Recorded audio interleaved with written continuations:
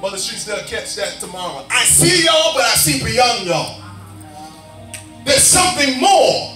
There was something more massive. There was something bigger beyond what we are sitting in. Beyond what you are sitting by. There was something bigger. There was something greater. Who am I talking to in this place? There was something more massive. The level of blessing that God wants to give to you is bigger than what you have dreamed. It's bigger than what you have hoped. It's bigger than what you have imagined. It's bigger than what it looks like. So Nikki, I have to discipline myself when I don't see it initially. Because I'm not going to allow what I don't see to intimidate what I heard. I know what he said.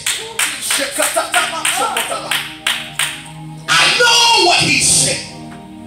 And just because I don't see it initially, I'm not going to throw away my confidence as if it was a light thing because I didn't see it the first time that I prayed. The devil is a liar. You have prayed too much. You have cried too much. You have endured too much. You have suffered too much. You've been without too long to allow what did not happen as quick as you wanted it to throw away your confidence. I'm not going to treat what he said, Mother Black, as a light thing. Text says the servant comes back and he says, I see a cloud rising from the sea, the size of a man's hand. Why is this prophetic? It's symbolic first, then prophetic secondarily. What you are about to see God do in your life, listen very carefully, it's going to rise. It's going to rise so you can see it ascend. You are going to see it coming. And just because you see it coming from afar off and it looks small doesn't mean that it doesn't carry a punch. Thank you. I want you to become so discerning and so perceptive that you do not negate, you don't constrain, you don't confine, you don't disrespect the signs of the thing that you see in the distance. Everything in the distance looks small.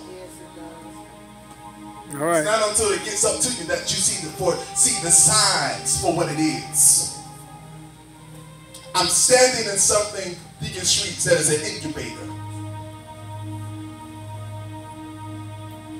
Mother Streets, typically when preemies or newborns come through the birth canal and they have challenges, they have complications, the doctors will put them in an incubator.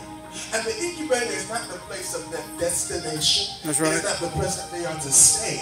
But it is the place for them to become stable and recover. And when they get strong enough, they are removed from the incubator. And I don't know who I'm talking to in this building, but you have been in the incubator.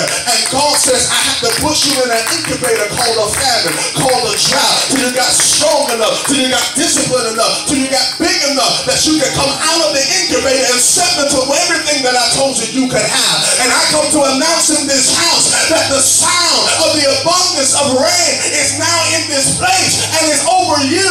And that is the melody of this season. I hear the sound. I hear the sound. Yes, sir. Yes, sir. Yes, sir. I hear the sound. I hear the sound. I hear the sound. I hear the sound. Despite what I see, I hear.